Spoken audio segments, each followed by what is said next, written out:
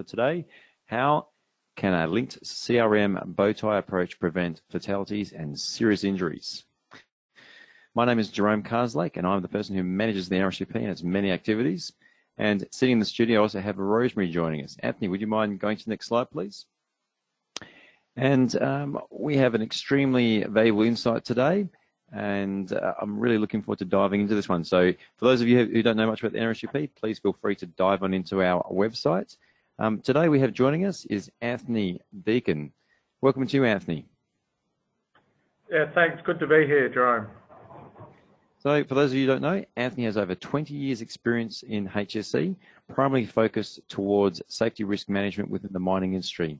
He joined Rio Tinto in 2007 and has since been responsible for several group-wide programs across all aspects of safety risk, HSE management systems and assurance.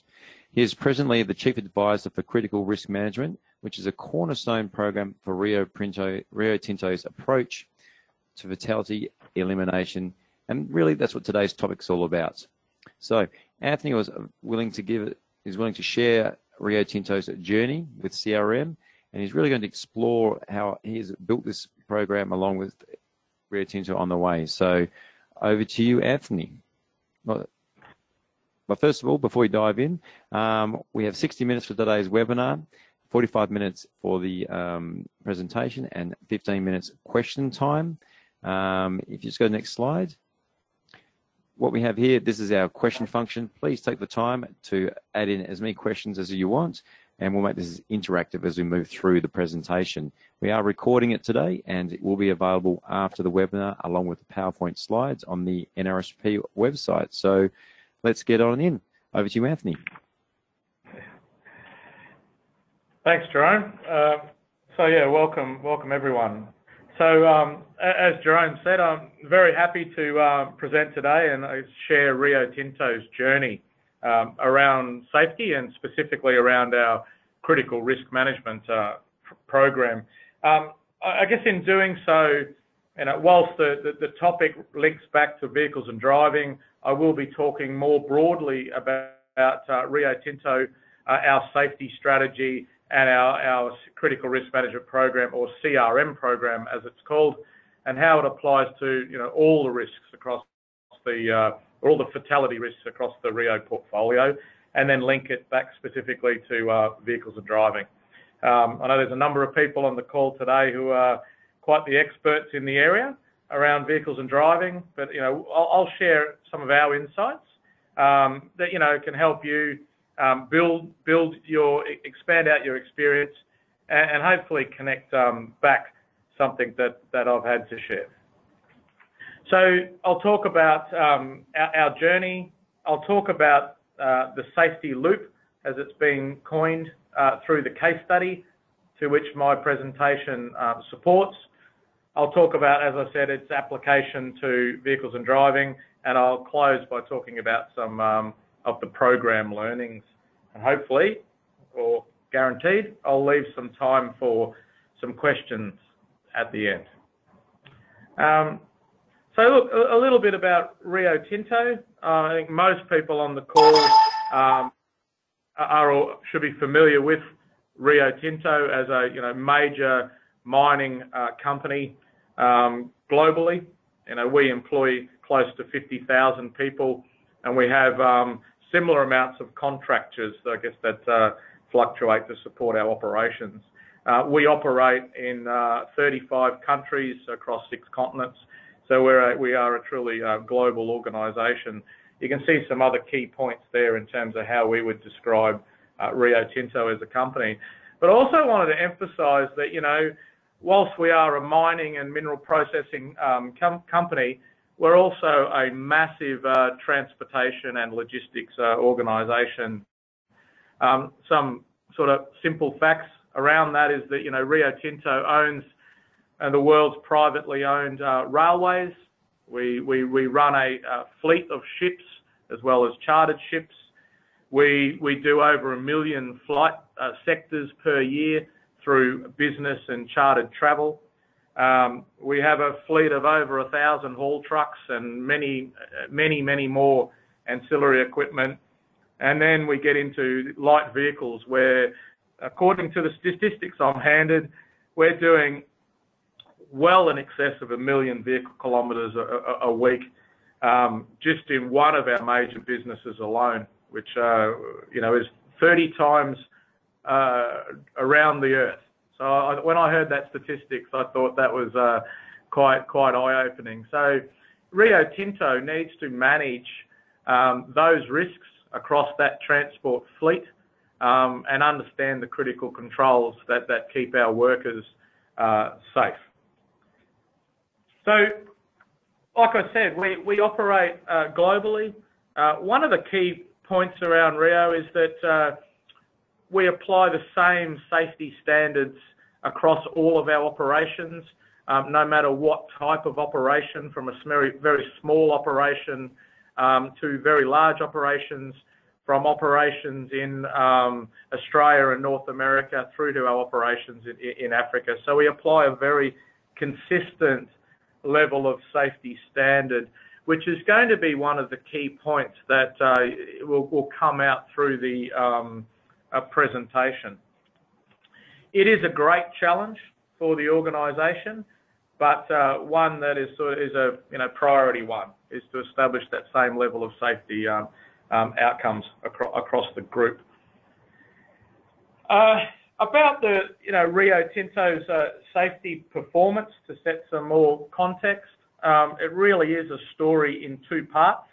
I'm sure, like a lot of the other companies that are dialing in today, you share a similar safety story where over the last decade or more you've achieved reduction in your all injury frequency rate or your TRIF rate or whatever metric you apply, to a point where for Rio Tinto we have hit what may be deemed a plateau in our count of injuries or rate of injuries, which is really a great challenge for us to break through.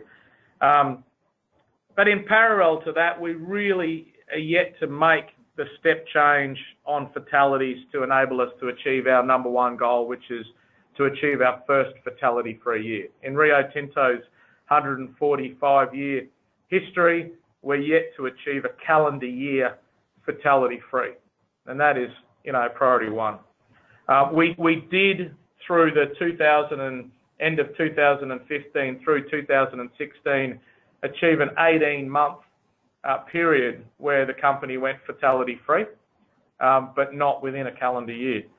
So that is the goal.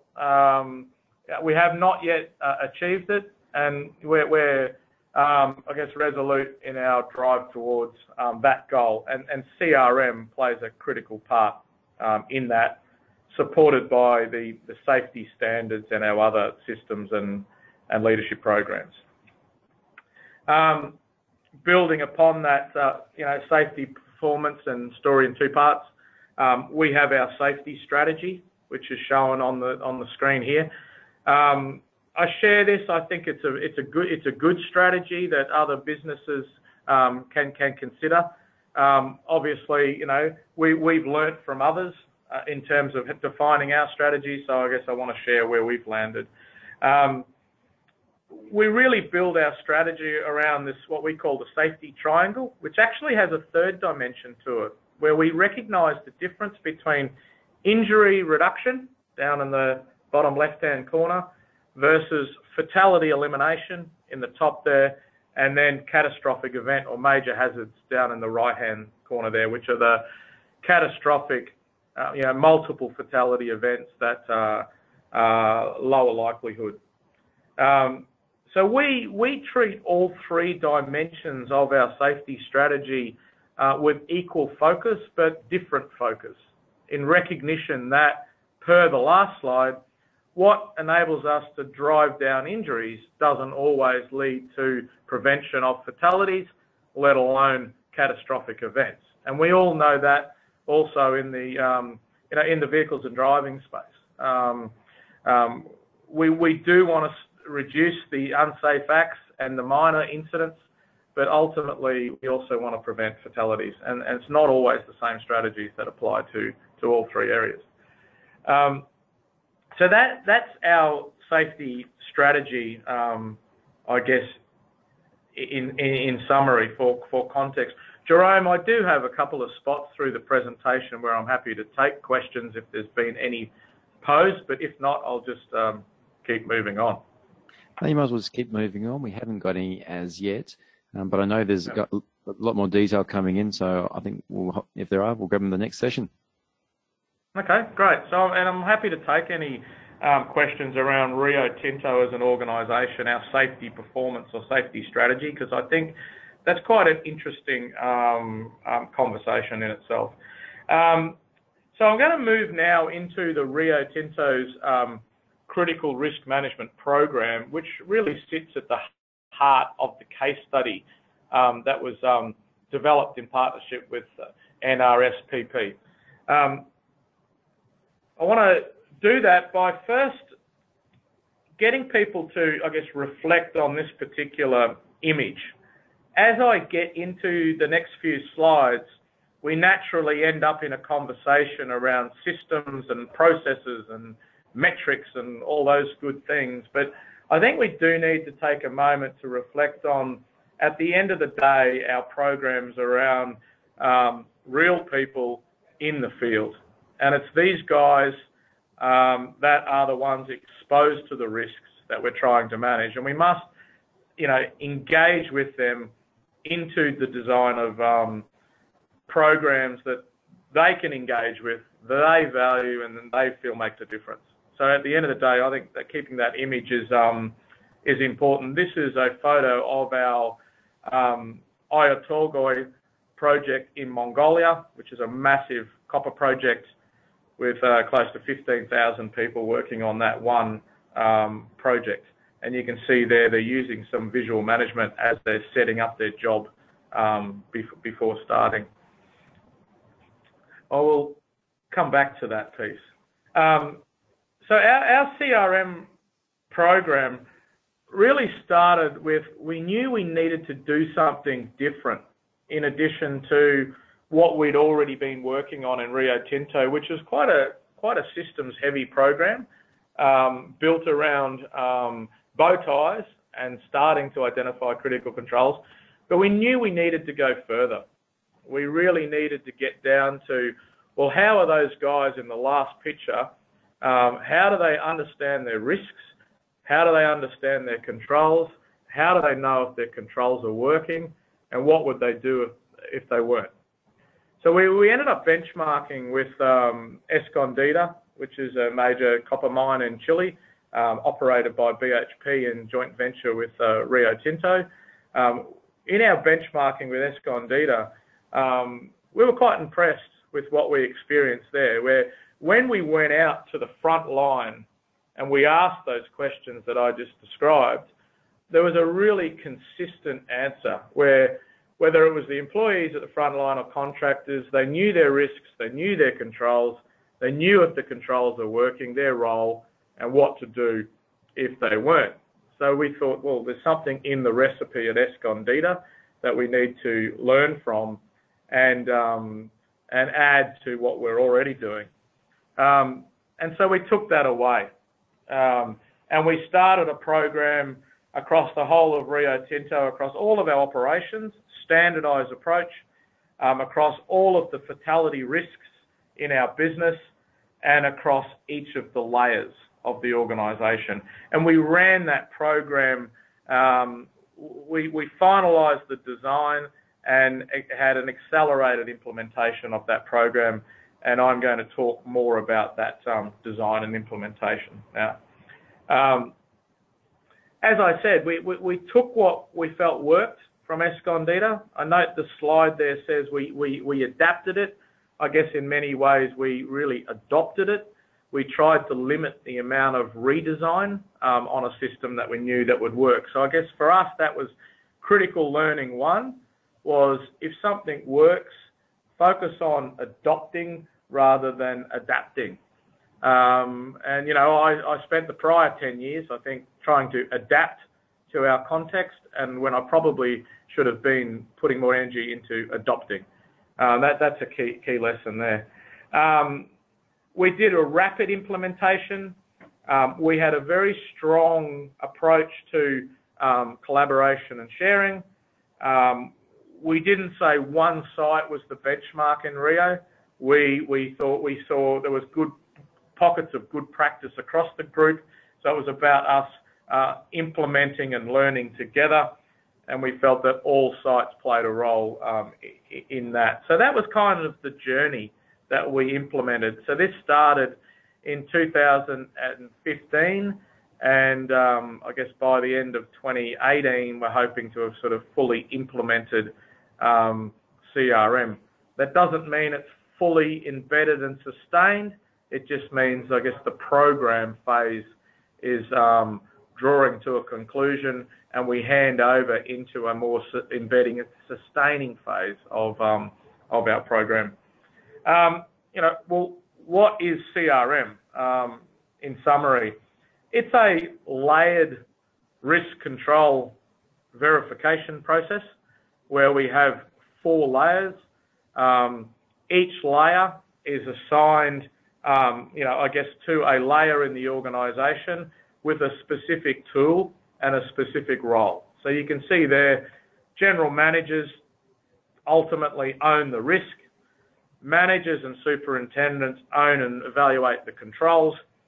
Supervisors or crew leaders verify that the controls are in place on a shift-by-shift basis, and operators, maintainers, contractors verify the controls on a task-by-task basis.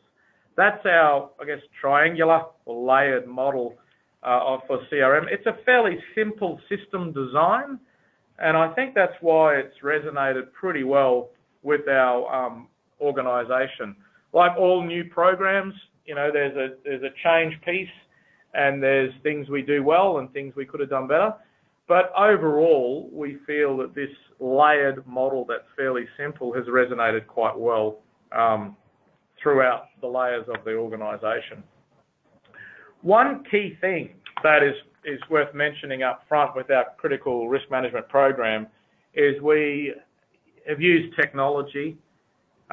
We've driven a standardised approach across the group where we have the same set of risks, we have the same set of controls, and we have the same set of questions to verify those controls across the whole organisation. So if you're doing vehicles and driving in Africa, the set of risks or the set of controls and the set of questions you ask are the same as if you're doing it in the Pilbara in Western Australia. The controls and questions are the same. We do allow some minor adaptation or additions if there's unique controls. Let's say a technology that a particular site has but another one doesn't. We could add that in specific to that particular operation. But generally speaking, we operate on a standardised platform. The technology has been a massive enabler for us in terms of driving a standardised approach across the group. And the technology enables us to capture the data at each of those 3 layers that I just talked about. The general manager and the manager use the same tool through the technology. So we have 3 layers.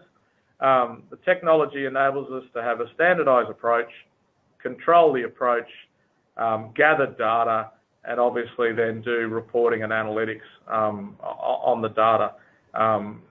The technology is in partnership with Forward Safety, who are the safety consultancy who do technology piece, who were working with Escondida. So we also partnered with Forward Safety in our global program.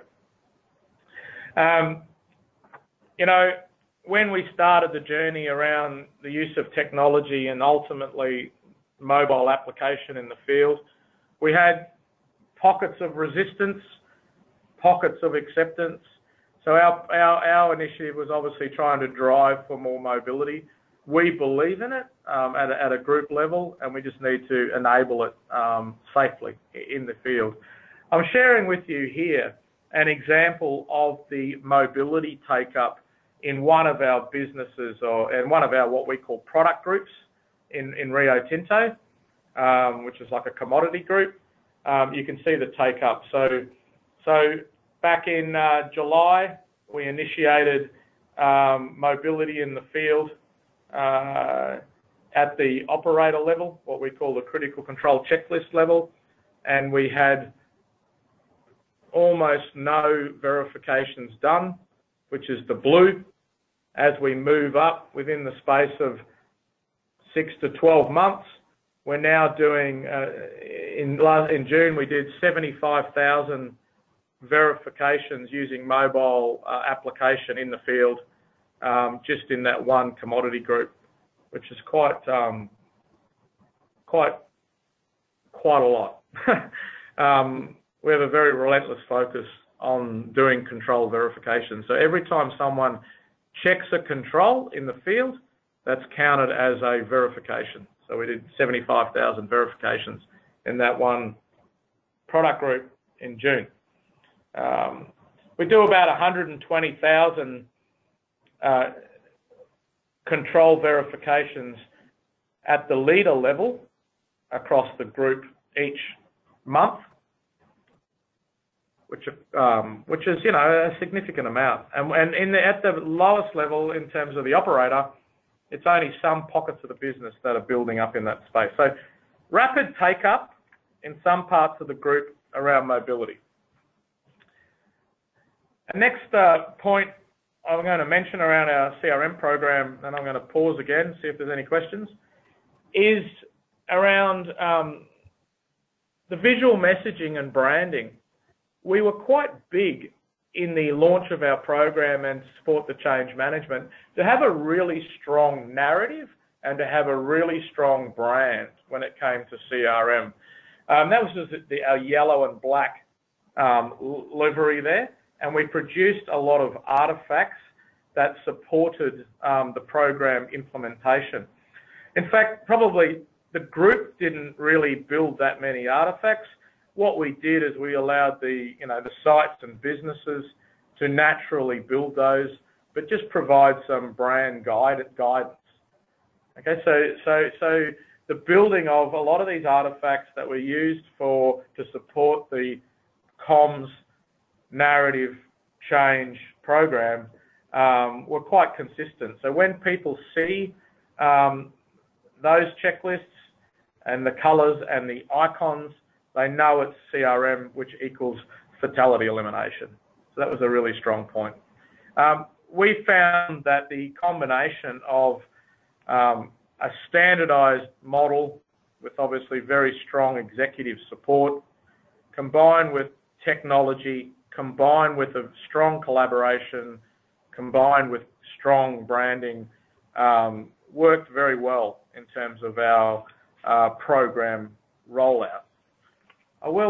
Jerome, I'll pause there in case there's any questions that have come in. Well, we have a couple, thank you, Anthony. So the first one I've got here is from Matthew. Being a global company, how do you manage the diversity of culture and getting them to buy into risk management? Oh, well, that's a great question. Two parts to that. I think the really clear narrative around CRM is around fatality prevention, and it's about what can prevent you or your mates getting killed. What can we do to support you in staying safe? I think it's a really strong narrative that anyone could buy into, no matter whether they're in a very dependent culture or they're in a very mature, interdependent culture. So we stuck to the one quite strong narrative, and we believe that overcame a lot of cultural perspectives. We armed our leaders with that same clear narrative, so we had very consistent messaging, and we kept a very tight scope around CRM. If you see the yellow and black, it's fatality elimination, which is about protecting you and your mate. So I think I hope that kind of answers part one of that question. Part two was around kind of the standardization across our group. Naturally, every business said, we're different. We've got different controls. We've got different risks. We've got different questions we'd want to ask. the more we got into it, the more we realised that we're more alike than we think. So yes, there's some natural differences in the peripheral, but generally speaking, you know, controlling vehicles and driving, and what are the critical controls around vehicles and driving in Africa are the same as in the Pilbara. Same with working at height. So one of the things that we did is we go to the intent. Does everyone agree that this particular control, in its intent, is right? It's a critical control. Forget about what we call it for a minute, but in its intent, do we agree?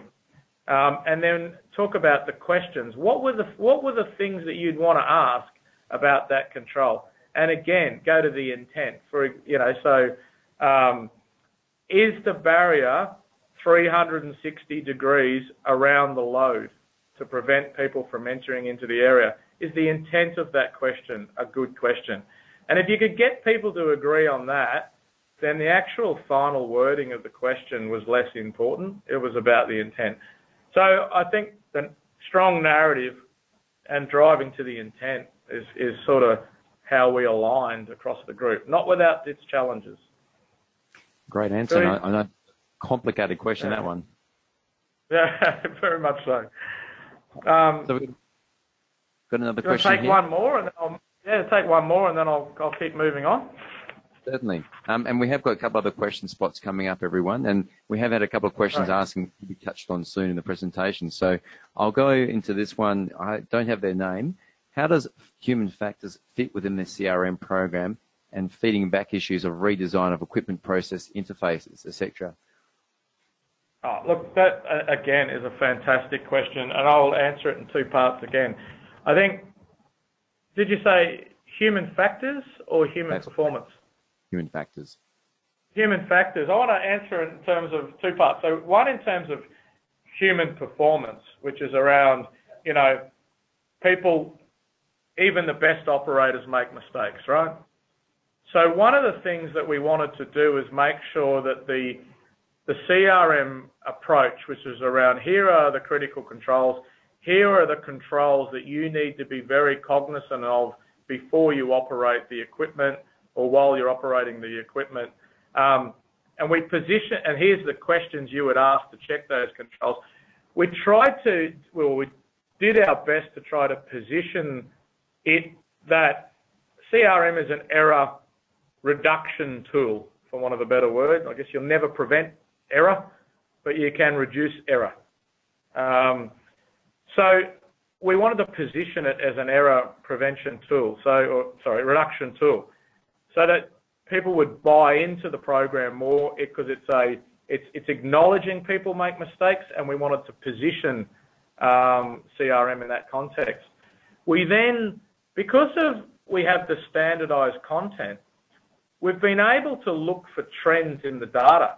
So if we're finding a particular control has a high non-compliance rate, we can dig into that control and look for better ways of designing that control, or potentially even replacing that control. When we do verifications, we also capture, if it's a non-compliance, we capture comments, or what did you observe or did or didn't do. And you can also, through the mobile app, you can add photographs. So we can add evidence. So I guess, you know, Jerome, in that point, we can really mine into the information to get a better understanding around control effectiveness and look to redesign controls. To be honest, I think in Rio Tinto, if I think about the journey we're on, we've been through the phase of identifying our issues. We're now in the phase of what I would call fixing the controls we have, but we're yet to really move into the phase of, you know, getting better controls, replacing admin controls with more engineering controls. We're still on that journey. So that's, I think, hopefully I've given a reasonable answer there. I think you have.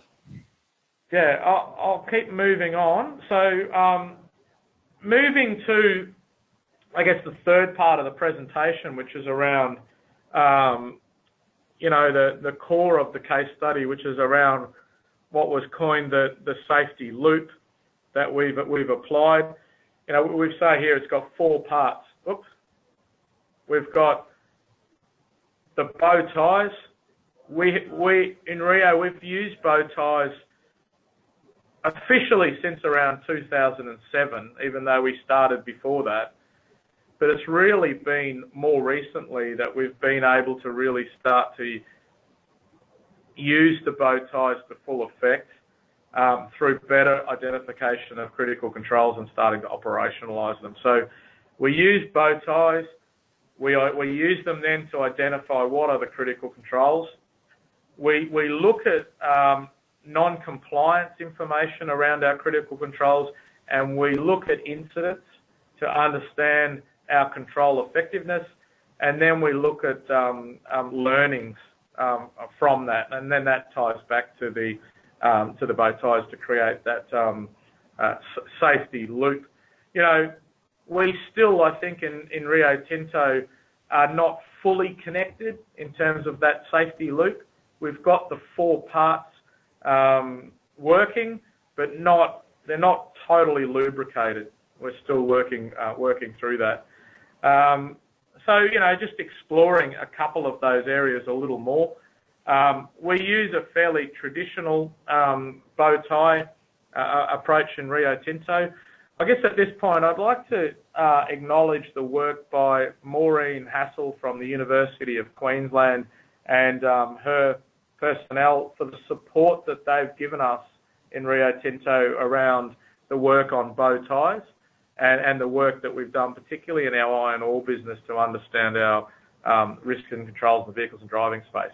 So that's been high quality work, because we know that bow ties, if done well, can add an awful lot of value.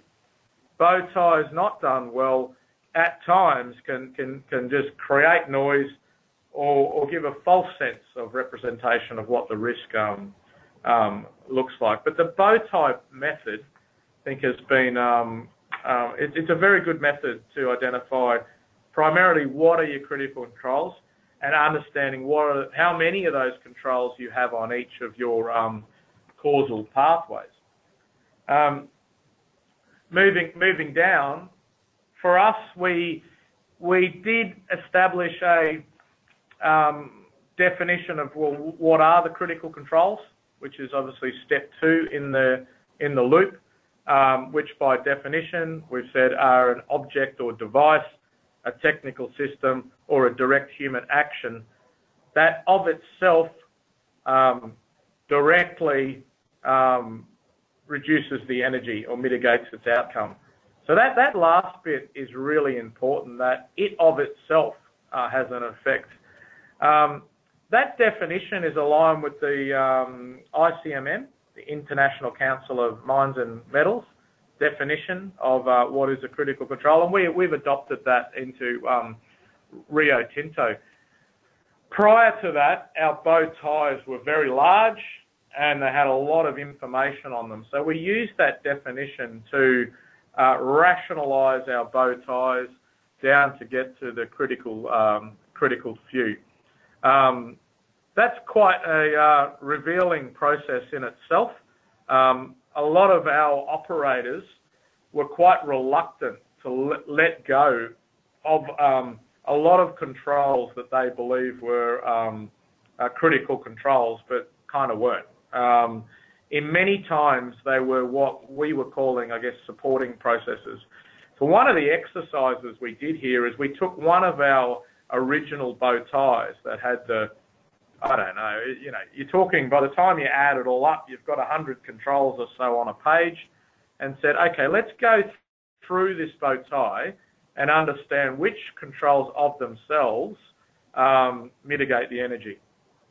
What other things or controls on this bow tie are actually supporting processes? So training in the control, auditing in the control, inspection of the control, maintenance of the control, they're all supporting processes of the control. They're not the control of themselves. So we went through that process and we got it down to the controls that we have on on the screen here for the 2 vehicle risks that sit within CRM. Look, you know, there will be people on the call that will say, oh, couple of those controls there, you know, could be tightened up a little bit, and them of themselves may not meet the definition that I've described. And, you know, we recognise that. I guess there's 2 points there. We want to make sure that the controls we've listed make sense to the frontline audience. So something like a vehicle pre-operational inspection is what they would call it, and it makes sense to them. And if we emphasise that as a critical control, they get that.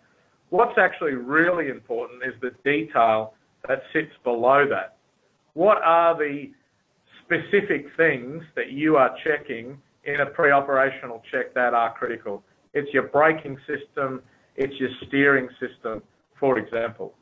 There are other things that could get checked, but we would not say that they are the, you know, super critical items. So we really want to do the work to get down to what are the critical few.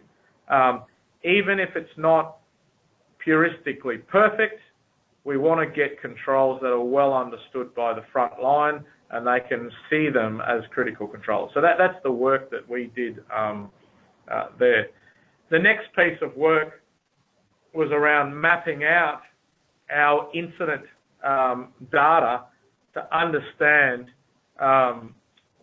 where our vehicles and driving incidents are coming from. So, you know, to give some flavour to that, across the, you know, one of our large commodity groups, for example, well, let's say across the group, I think we had 54 what we call potential fatal incidents over 2016-2017 period relating to vehicles and driving. So these are actual events that under a different circumstance could have led to a fatality. So that may be a vehicle rollover, that may be a haul truck contacting a light vehicle, that may be a micro sleep where someone's hit a berm and not gone over an edge. So we have, you know, a lot of those incidents in Rio Tinto, and we map them back to our causal, you know, pathways here, and you can kind of see the spread of how incidents relate to those pathways. And then, you know, yes, we have done the work to dig into, well, which controls or critical controls failed on those pathways. Naturally, the human element, and particularly fatigue, is a critical issue in the group and one of particular focus. So fatigue detection controls, journey management plans. When I mentioned before about the, you know, literally million kilometres that we're driving per annum, just in one commodity group, per week, you can imagine the amount of fatigue that can creep in. So that is a critical focus area for Rio Tinto. We also found that, you know, not surprising to some of the vehicles and driving experts on the call, that when called to action, the mitigation controls are often the most effective. Seatbelts, NCAR rated vehicles, rollover, whatever other types of protection we have in place are often very effective controls. So designing that resilience into our vehicles to cater for, in some cases, the fail-safe, I guess, scenarios is quite critical, I guess, in the strategy. Just on a related point to that, I've talked about the controls earlier, and I listed, I guess, the fairly rudimentary controls. Rio Tinto is doing a lot of work in the, you know, what are the better controls space. We're a member of the EMERST, which is the Earth Moving Equipment Safety Roundtable, with our peer companies, predominantly ICMM member companies, to work with the original equipment manufacturers to ensure that we're designing in inherently safer controls. We're also doing the work within our organisation to better design our pits to avoid, incident scenarios. We're also doing the work on fatigue that I mentioned before, etc. So we apply this 9-level framework that was developed by Immersed to shape our thinking around vehicles and driving controls. I think that's quite a good framework to share. I might keep going, Jerome, and then we'll take questions at the end because I just got 2 slides to go. So I guess I was asked to reflect on the results impact that we're having around our CRM program, and then share some of our program tips. So I'll say up the front there, as I said earlier, we're yet to achieve our goal of fatality-free calendar year. We had a reasonable stretch in Rio Tinto, but yet again we were struck by a fatality. Was related to a drill rod incident in the Pilbara, and then unfortunately in 2017 we had two more fatalities. One related to a process safety orientated scenario, and one related to a heat stress scenario. But our CRM program has strengthened significantly our understanding of risk and controls at the front line, and getting it down to, like I said, those critical few controls that we want our operators to understand and confirm their effectiveness, or confirm that they're in place every time they do the fatality job, or if a job changes. We have had a lot of targeted actions to address gaps. We raise our actions more out of what we see directly at the manager superintendent level, and we've done something like 50,000 actions across our program globally each year, about 75% of which are actually what we call fixed in the field. So when someone sees at the manager or superintendent level, when they visit a job site and see something is not right, or they pull out a document and realise there's an inconsistency, they fix it on the spot. So 75% of our actions are addressed in the moment. Clearer role accountabilities, it's helping building a supporting culture around critical controls. I guess the 2 key phrases that we use around supporting culture is the Professor Andrew Hopkins saying of challenge the green, embrace the red. So we have a drive towards red is good. If you do something about it, you're discovering something new. It's a free lesson. Embrace the red and work on it. So that's sort of the culture we're trying to build. The other one is around what we call stop and seek help, which again is a human performance, human factors term, which means if something's not right, stop and seek help. And the critical controls being in place, if they're not in place, that's what we would call stop criteria. We're driving for standardisation. It's probably the first operational safety program where the group has driven complete standardisation apart from the safety standards themselves. Often we would have different programs across the group, but we've really used CRM to drive standardisation. We're gaining a lot of insights out of our data. We've had quite quick mobilisation of learnings. So if we find a gap in a control, we can insert a question or change the content and send it out globally. We can do reports on how often those questions are being asked, etc. Probably that second last one there, and I'll stop, is around purposeful leader engagement in the field. We've given content to leaders to ensure that when they go into the field, they're asking quite targeted and quite purposeful questions and consistent questions. So it doesn't become a hobby horse type conversation for a leader in the field. we're getting consistent questions across our group, which the frontline operators like, and they feel more respected when they're getting more consistent questions from leaders. Last slide. This was in the back of the case study around some tips for other companies entering into this space. I guess, why don't I start with the three areas that I think we could have done better. We could have spent more time establishing the context around CRM, which I talked about, getting that narrative across the group and making sure that our frontline believe in the narrative. We could have spent even more time doing that.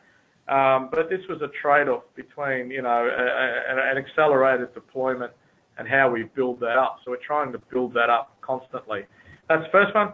Second one is we probably could have done even more around integration, making sure CRM wasn't a bolt-on to what we're already doing. It was integrated. And I've just forgotten the third one I was going to say. It'll come back to me. But the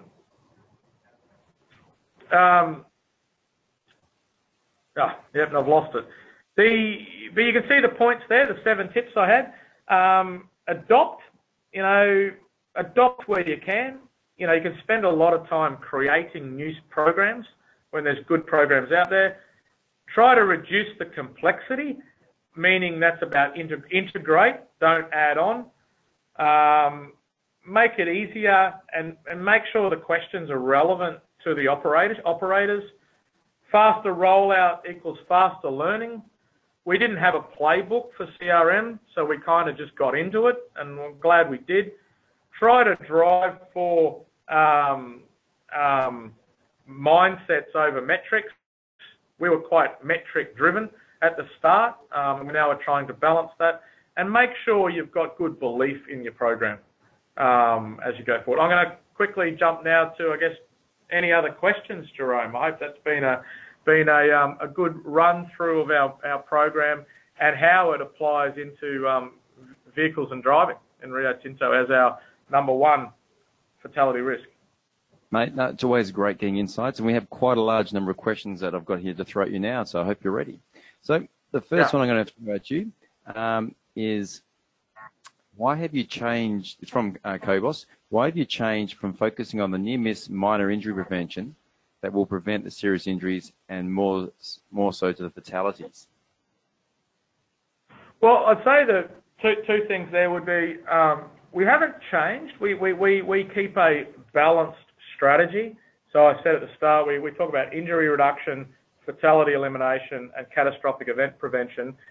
We make sure we've got programs in all three of those areas with an equal focus. I guess we just recognise that, what creates injuries doesn't always lead to fatalities. So, for example, a small unstable ground underground may lead to a slip, trip, fall, but it's not going to lead to a fatality. The mechanism for a rock fall underground relating to a fatality is quite different. So we just recognise that it's different. If you think of the old Bird's or Heinrich's triangle, I think in some ways a lot of people would say it's been a little debunked, that what leads to fatalities is probably a skinnier slither up the centre of the triangle. Not every unsafe act has the potential to lead to a fatality. Great. A question here from Tim. How does CRM intersect with HSEC/sustainability systems, ERM and compliance, and specifically metals processing? Well, that's a big question. I'd say it like this. I'll try to simplify my answer there, which is, in Rio Tinto, we'd always apply a process of, a bit like the plan, do, check, act. We would say for a given task or even design, we would say we're going to have a planning phase, we're going to have a job setup phase, and then we would have a job sort of execution phase. And we have tools for each of those phases. For example, in the planning phase, take 5, job hazard analysis, risk assessments, they're all in what I would call the planning phase. With the introduction of CRM, in some ways we've added an extra step into the job, which is plan, set up, verify, execute. So we've added an extra step into our system that's very explicitly around verifying the controls, are they working? So when it comes to our management system, I guess we're positioning CRM it's really strong in that verification step. It's dependent on good risk identification and good hazard identification, but it's very much around the verification step. And then it also adds a lot of data to your system, so that you can link in, you can combine the CRM data with incident data and other data to get a more holistic insight into how the controls are operating. So I guess that's kind of how it sits in the system. Okay, thank you.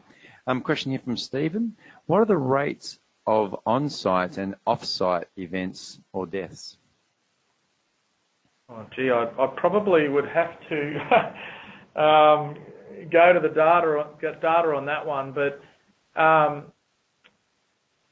the bulk of the incidents that we've had are what we call in-pit incidents related to vehicles and trucks. We have had off-site events. We've found that in a number of cases, the off-site events in the locations that we operate, such as in Western Australia, we end up with vehicle rollovers, and we have, due to safety specifications on vehicles and so forth, actual potential fatality rate, so to speak, is possibly lower than what it is in terms of on-site scenarios. That would be my gut reaction to that, Jerome or Stephen. So the bulk of the incidents on-site, but that off-site long kilometre journey risk scenario is still quite present. And I think the point around journey planning, fatigue management, combined with safety specifications on vehicles are 3 of our key controls there. Okay. And I think this is a good segue on from that one here from Nigel. How do driverless vehicles change what you do? Oh, gee, that's a very, very good question too. As people know, Rio Tinto's there's quite a lot of work into the driverless vehicle space. The bulk of the work in Rio Tinto is currently almost all of the work is in trucks and mining equipment and drills. And we've set up autonomous, I guess you call it, pits. And that's been a real forefront in that space. And obviously, a key benefit of that is about removing that risk, right? Obviously, you retain the risk related to manned vehicles going into unmanned vehicle pits, which is something we have a lot of control over. Rio Tinto, I guess, is not yet in the space of driverless vehicles outside of the pit environment. I'd be happy to follow up with someone specifically on that, if needed, to put you in touch with the best person in the group to talk on that topic. Thanks, Anthony. Question here from Harry, who sort of, I guess, draws on from I asked a little bit earlier in the presentation. Given the diversity of work sites in Africa and WA in terms of heritage and culture, how is it to have the same controls in both sites? Look, I kind of, as I alluded to earlier, if I go back to the level of control that we're talking about here, I must say, in either of those contexts, if you want to prevent vehicles striking people, is segregation a good control? Is demarcation a good control? Is positive communication a good control? So back to that point, we really go to the intent of those controls and we would say they stand the ground in either context. And even the detail that sits below those controls still stand the ground in either context. Like I said, you know, a particular site might have a in-vehicle monitoring system that they would want to add to that, and we would call that a local control. That might apply to just that site or just that business, and they add that into their context. But generally speaking, we've had pretty good take-up, or very good take-up, in terms of different contexts accepting the different, their sort of standard suite of controls. Right. Question here from David. What has Rio done or is proposing to ensure that mine roads and traffic management reflect industry best practice for road design and signing at the planning level and on-site during operations? So this is about ensuring traffic engineering principles are incorporated into design and operation. Yeah, that's a good question. It comes back to that hierarchy of controls, for want of a better term there. We recognise that we have a number of legacy issues in our pits, and that at times, you know, the standard around road design and demarcation and so forth is obviously different to outside of that environment. There's a lot of work going into the Rio Tinto road design guidelines to lift the standard in specifically the area that's been raised, and that feeds into new pit design. As you know, mining is a fairly dynamic process at times, so it can feed into that pit design. And then we're also looking for opportunities to retrospectively build in better controls. But it is always quite interesting, as I'm sure some of the experts on the call will know, is when you do audits of mine roads and pits against guidelines, you know, we can pick up some really simple things to improve, whether it's spacing of indicators to ensure we, you know, can clearly see the curvature in the road, whether it's the design of intersections to make them inherently safer, etc. So, you know, I think a lot of work in that space, but more work to be done. I think we're coming towards the end, so I'll just ask the last couple of questions. I think this one should be a quick one from Merv. What do you mean by stable parking? So fundamentally stable parking. So for us, that's effectively, you know, if the stability controls, handbrakes, other brakes, mechanical brakes, etc., were to fail, would the vehicle still stay in the same space? So obviously, chocking of vehicles using spoon drains or other techniques like that, boom down on the ground for a front-end loader, other mechanical means of preventing rollaways, which is an over-verified control in Rio Tinto because it's an easy one to check. But unfortunately, we're constantly reminded of the importance of that control because of the number of incidents that have happened in the mining industry related to rollaway equipment. And I think, looking at time, this will be our last one from Tim. What metrics do you use to demonstrate the impact of CRM?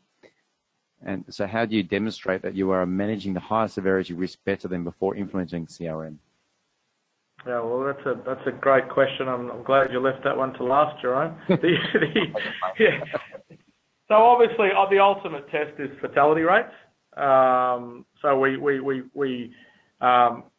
even as you know, even if we were to go to a year or 2 years without a fatality, we can't claim that as a victory, right? We have to maintain that chronic unease. Secondly is around our potential fatal incident rate, but also type of incidents that we're seeing.